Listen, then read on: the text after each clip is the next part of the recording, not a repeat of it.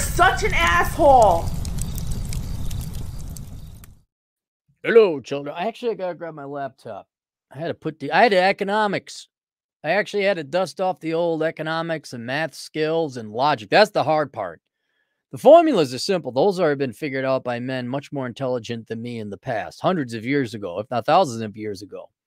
It's the logic is like, okay, is this what I'm really measuring? That's the hard part about economics. David writes, hi, Aaron. Absolutely love your channel. Many hours of watching. Give me a price on you elaborating on the 4% rule for a global portfolio, robo investing services. So, in other words, going to be investing in a global index fund. The often cited rule only holds for US, Canada, Sweden, where I reside. I've been going down this rabbit hole myself, but have problems finding clarity. What would be the safe withdrawal rate? What would the safe withdrawal rate be for a global portfolio of any kind with all the world's indices represented? Dr. Wade Pfau, PFAU, is at the forefront of research in this field among a few, but a surprisingly few references on this one. Central question for all early retirees. Regards, David. All right, so before I get into the rest of us, let's talk about some general things about finance investing, and particularly the 4% rule. The 4% rule is that you save, you calculate, you figure out, okay, what do I need to live off of per year when I retire? And you're going to assume roughly 30 years, okay? And the 4% rule says, well, if you reverse engineer, you come up with this amount, you take 4% of that amount, the amount that you save up, and then you invested in I believe the 4% rule is a diversified, well-balanced portfolio of both U.S. S&P 500 in diversified stock fund and a diversified bond fund. If you do the 4% rule, it should last you 30 years. Okay, a little math involved, figure out what that amount is. You take 4% of it, and that should carry you through. So the example they give is what was it? $1 million should be saved up, which is about right nowadays. Don't worry, Biden and Trump will make you all millionaires. You girls are wondering where the guys are making 6 figs. Don't worry, give it a couple more years. 6 figs won't buy you a new Range Rover, but he'll have 6 figs. Take 4%, that's $40,000 a year. You adjust that amount for inflation. Presumably your stock and bond portfolio increases enough to account for inflation. And on average, given the historical performance of the stock market, you'll have about $0 the nanosecond you die. And that's perfect timing because then you leave the world nothing. None of your money goes to anybody. It's all you. You consumed it all. Now let's talk about all of finance, particularly the 4% rule, but something important to know. This is a rule of thumb. I find it interesting and unique that a doctorate in finance presumably is studying this. And the reason it's a rule of thumb is because there are so many variables in your life, not to mention the stock market and the bond market. This is just a general rule of thumb to follow. And there shouldn't be a degree in finance. There really shouldn't. There just shouldn't be, because it's all guesswork, especially when it comes to the investing side. I can understand analyzing the risk, but now you're starting to go into statistics, not finance. But everyone's like, oh, well, what if stock markets do? What do you control stock markets? No, you don't. Do you control the bond markets? No, you don't. Did you control what happened to stock prices? The past, 1881 is, I think, the longest going back S&P 500 data goes. Did you control what happened back then? No. Is that exactly what's going to happen in the future? No.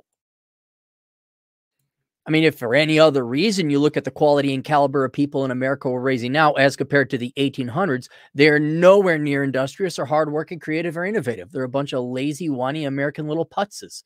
That's what they are. If anything, it's going to be slower economic and therefore corporate profit growth. So stop analyzing this. Just stop analyzing it, guys. It's a good rule to follow. You get enough money saved up. How much should I take off? 4%. And then you adjust for inflation there on out. And that money should last you a while. Especially if you're not working, especially if you're in retirement, you should be paying attention to how much is in your nest egg. And you want the ultimate academic point. What percentage of boomers actually saved up enough for retirement? 30%. I have a book linked below called Poor Richard's Retirement. I go through how few boomers actually have enough money to retire. Although now they're getting so old that they actually do have enough to retire because they ain't going to live that long, so they don't need that much money. So do not apply a science to financial planning and retirement planning. Some math involved, yes. But what's more important is your financial behaviors. Did you save up enough for retirement? Did you spend less than you made? Did you invest early and often? Did you regularly contribute to an IRA or a 401k? Did you not buy a house you couldn't afford? Did you not buy cars you couldn't afford? Did you pay cash for cars instead of leasing and borrowing? Did you have less kids than you could afford? Did you not get divorced? Did you marry the right person? Those are way more important things that determine whether or not you're going to have a successful retirement, have enough money in the accounts, than following some arbitrary, though good rule. I'm sure the guy who created the 4% rule, heck, Jacob Lund Fisker, who writes Early Retirement Extreme, he's the FIRE retirement guy. Can't recommend him enough. Even he'll tell you, well, yeah, it's just these are rules of thumb. And Jacob, he did a more, if you get his book, Early Retirement Extreme, he goes through the math, but that's still banking on the future. And if you majored in dumb crap and you got a master's in dumb crap and you got $120,000 because you went to 120, you got $250,000 of student loan debt at 40 because you went to some no-name law school, no law firm picked you up. And then you got married, then you got divorced, now you got child support. I'll be honest, ain't none of you retiring. You're going to work till you're dead, period. End of discussion. You know, and I will make the very damning accusation and forecast that, okay, we all like to pick on the boomers. Only 30% of them saved up enough money for retirement. All successive generations, and maybe not Gen X. Gen X got bounced around a little bit. They might have a little more resilience. But millennials, Zers, and Alpha, oh, no. You've had life on easy mode. And even fewer of you are going to save up money for retirement. Your concerns and considerations about being lied to, about going into debt for a worthless degree and paying gobs in rent, I understand. Those are accounted for, yes. But this is an academic discussion we're having now. Okay. So more importantly, following what rule? Make sure you got good finance. It's no different than your health. You know, if you're 65 and you're fat, overweight sow, and now you're looking and you got diabetes, and now think about amputating your foot. Well, what do I do now? Like, I guess you get your foot amputated. I guess you salvage what miserable, suffering life you got left. The planning was to not get fat in the first place and have good, healthy habits early on. Okay. It's the same thing with finances. I don't know how many times I got to go over these rules. Don't have more kids than you could afford. Don't major in stupid stuff. Spend less than you make and don't commit crime. I would add to that for you men, don't get divorced. Women, you want to improve your finances? Get divorced. But that's, oh, and for also men, do not only pay cash for cars. You see, follow those general rules. You're going to be in the best position you possibly can be by the time you want to retire. And so, and linked down below, I have a link to Poor Richard's Retirement. I go through it.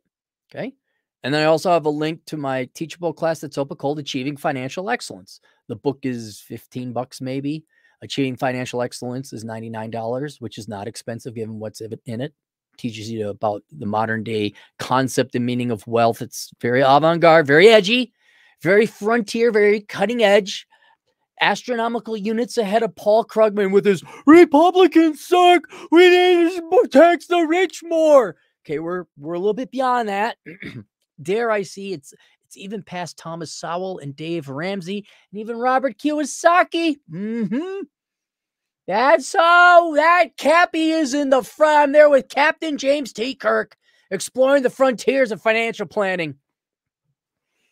Actually, I do claim that. I think that is probably the most forethought. You could take that later, though. It's up to you.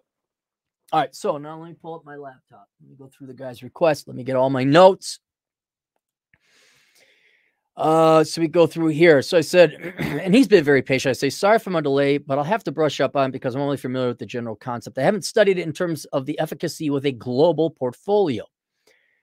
Paid a week.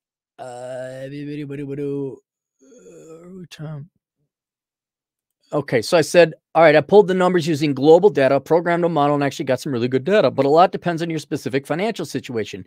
Namely, what age are you going to retire? How long do you expect to live after you retire? How much do you need to spend per year during retirement in USD or Swedish krona?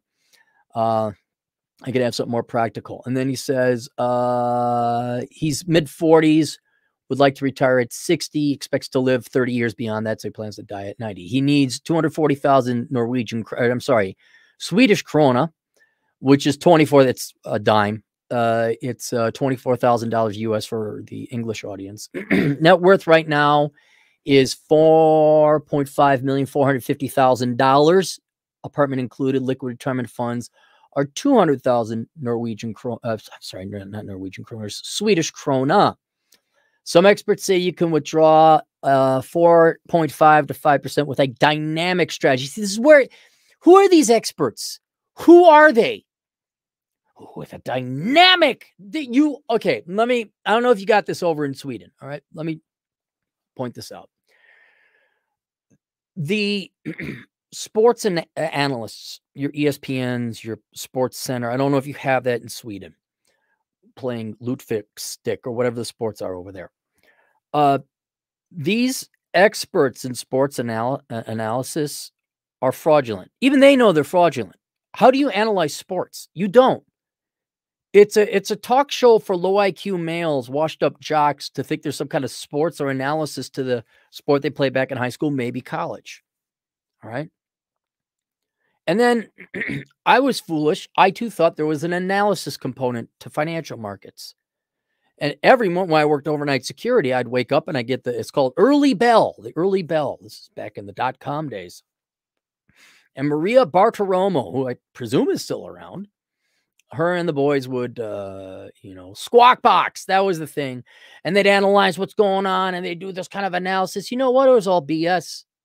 It was all BS. Now, it's okay if you report news and what interest rates are and what's going on in the market. That's good news. But we're going to have Jim Cramer come in and analyze. Oh, we got this new strategy. No.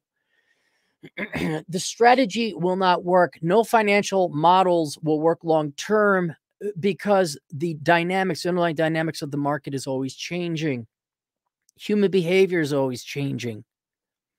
And so what we go back to is boring old Warren Buffett stuff. The market will beat most investors. That's it. That's all you need to know. Spend less than you make. So I think what you need to do is ditch all the analysis. I don't know what a dynamic strategy is. Others say that growth in the future will be declining and a 2.5 to 3% withdrawal is realistic. This is no different than Dudley McDudson speculating whether the Cincinnati Bengals are going to make it to the NBA playoffs. All right.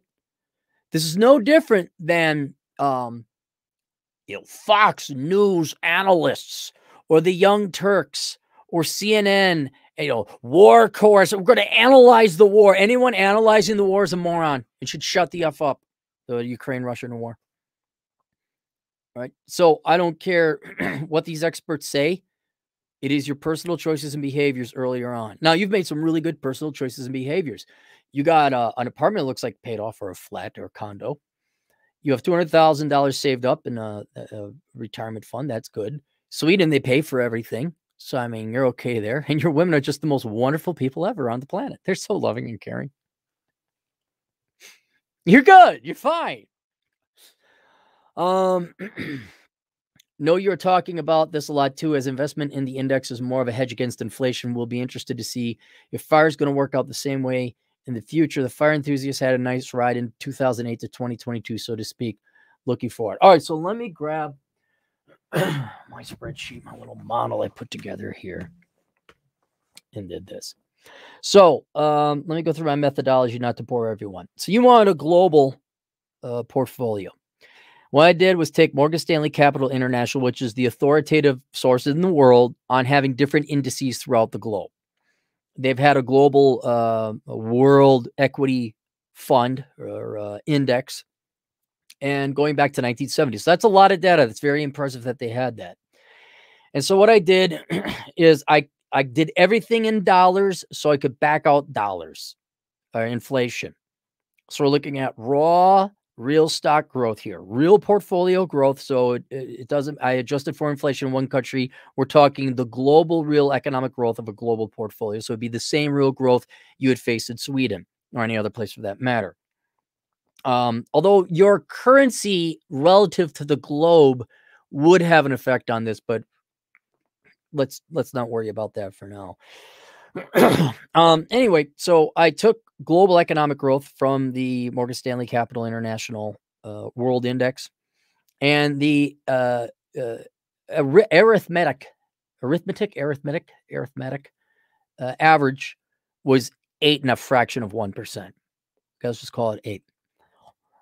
That was in US dollars, nominal. Then I went back to 1970, took the arithmetic mean, I think that's the name. And to, 4.02% inflation, 4%. Okay. So out of the 8% global economic growth, half was inflation. So the real global economic growth of the global portfolio is 4%. Now you can already do the math because it's kind of simple. All right. If you got $1 million and you make 4% real, so because we're backing out inflation, right? You make 4% real, that's $40,000 or 400,000 krona. Okay, so that you draw that out, but your $1 million is going to make 4%, so that's $40,000. So the 4%, because global growth is 4% and it's the 4% rule, you never actually touch your capital, never touch your principal investment. You live literally off the interest the entire time. So not only would the 4% rule work using a global thing, and I think the reason it would amortize down is because the traditional 401k 4% rule includes some bonds. So this is a little bit more growth, real growth. But generally, in over 30 years, you'd still have your $1 million adjusted for inflation. It would still be $1 million because I wanted to remove inflation from all this. Now, in your particular situation, you want to retire when you're 60. I said, how much do you need to live? You needed 240,000 Swedish krona, which is $24,000 US. And so I think I did it right here. Nope, that's not it. I'm off. Let me try this. 425,000. Okay. Does that come down to a zero balance? Yeah, it's about right. So what you need in total savings, assuming you're going to liquidate everything, you will need a retirement account of $425,000 or 4.25 million krona in order for you to live off of your 240,000 krona per year using that global portfolio and the 4% rule. All right. You are at 200. Where are you? You're at $200,000 or 2 million. You need 4.2 million. So you need 2.25 million krona or $225,000 more than what you got saved up now. So you're 43. I'll do a little bit more math here. 60 minus 43 divided by, 17. Hang on. 225 divided by 17. You need to save up 13 grand or 130,000 krona per year to get to that point. Right, which I think is doable, 13 grand a year, and especially now that you're going into your higher income earning days, and ain't no one get married in Sweden, so you don't have to worry about divorce or anything like that. You'll be fine. Yeah, you're on track. And then assuming you could keep that frugal living of 24,000 US dollars, 240,000 krona, yeah, you should be able to do it. You should be able to do it. But the larger point with inflation, and I think there was an article like the 4% rule won't work anymore because of inflation. It might have to be this percent rule. One, you don't control any of that. Two, they're the talking heads. Three, is just a guideline. It is having good finances. Now, in your particular case, you got your condo, which already by now you have enough. Like if you want to do a reverse mortgage, if you don't have kids, why not? There's no reason to leave any money to society. So you have enough right now that, yeah, by the time even if your investments didn't go up they just maintain their value adjusting for inflation. You'd have enough that if you wanted to like liquidate your condo, you would make it to 90, assuming $24,000 a year. But I would still add a little bit. Now that's only going to support you if you have your apartment paid off. You're not paying rent, so that could probably be why you're at $24,000, which is pretty cheap to live anywhere in the first world. But yeah, you're gonna need $425,000 US dollars. Yep, and that brings you down to like 10,000 left by the time you're dead, and that's it. But the larger point, I'll just tell you this. I did take a little bit of notes.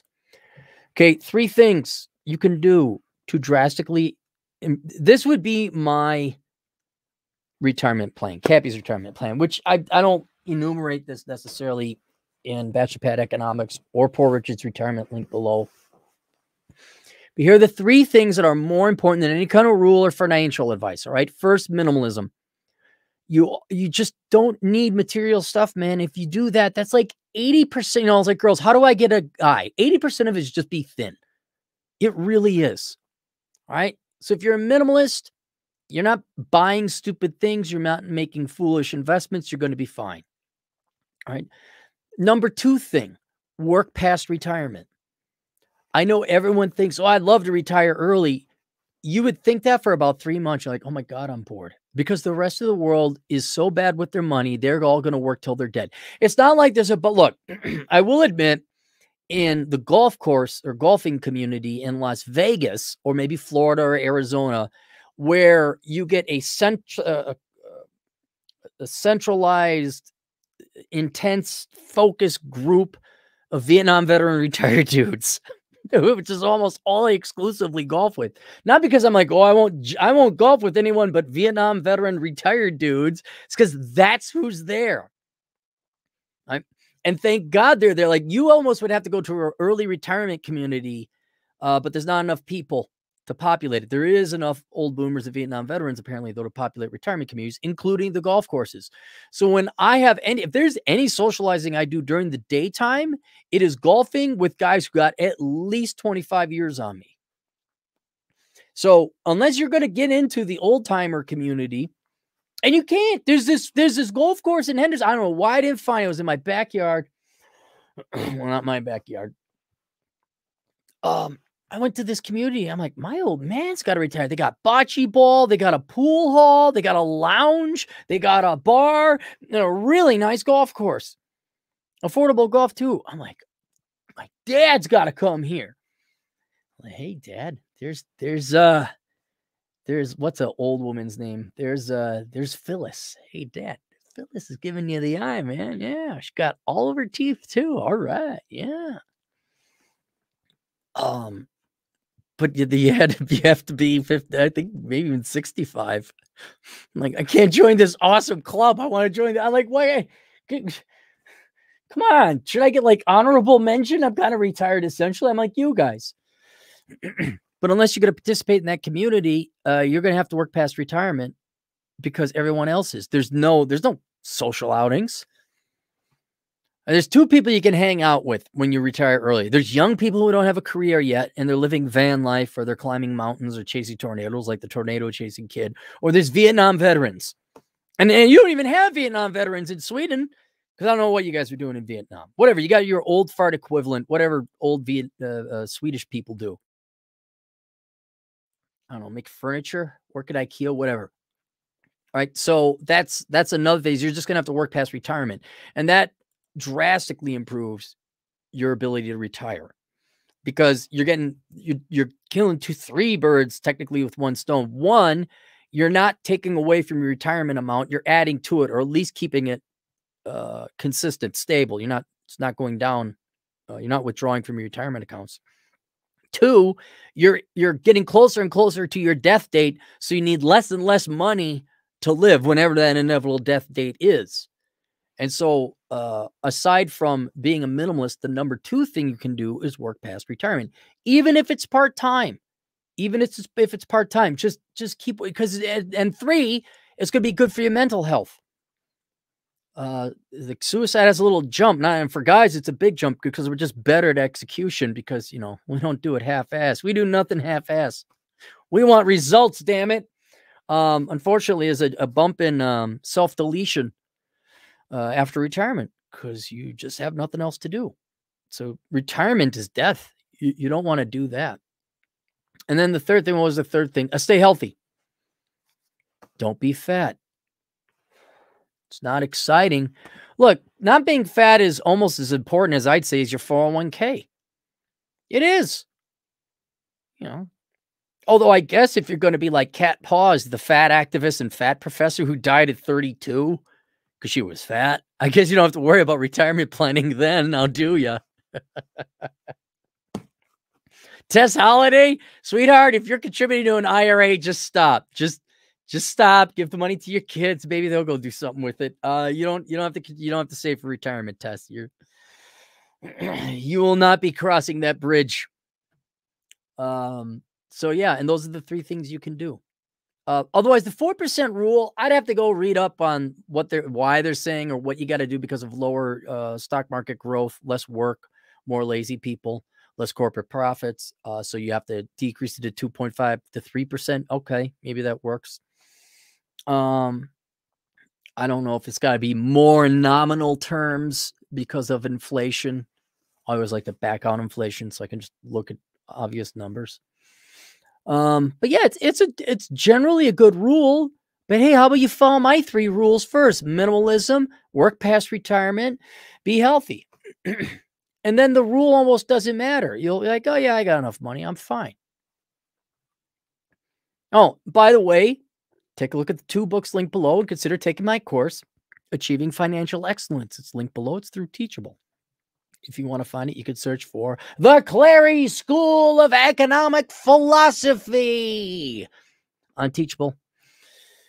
And then if you follow that, and nothing statistically odd happens to you, like you get crippled in a car accident, your finances will be fine. You won't have, would you like to not worry about money again?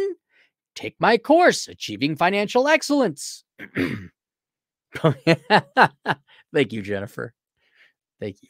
It was a short. They had a talker. In anger management today. Talk. And I'm like, one of the things they teach you is if you're angry in an environment, to remove yourself from the environment. And I was getting angry at anger management. Like, I'm going to get out of here. And I went and I bought pizza instead because today's cheat day.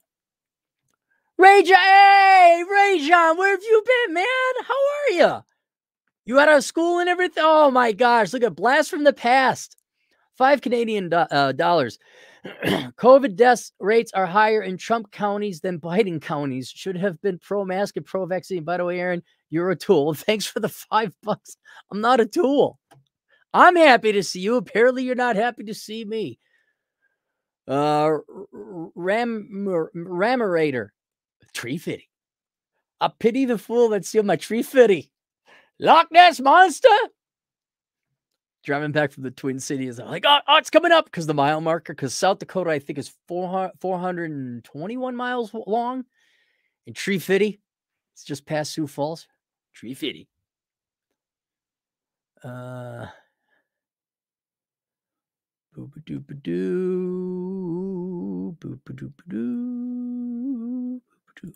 Roger Schaefer, $5. Just listening to Cappy and working from home. By the way, why are you called Cappy? Because my blog, which I started in 2004, that's how I got here, is CaptainCapitalism.blogspot.com. You can go there. It's still there. I haven't written something in months because the YouTubes have taken over and my house, which is kind of coming to a close now after I put in retaining walls. And then some guys called me Cappy Cap instead of Captain Capitalism. And then people just started calling me Cappy. And now I've been past 2 restaurants called Cappy, and I don't have a picture of either, which I should have gotten. There's one down by the island, Balboa Island in LA. And there's another one somewhere else that I forget. Scrolling.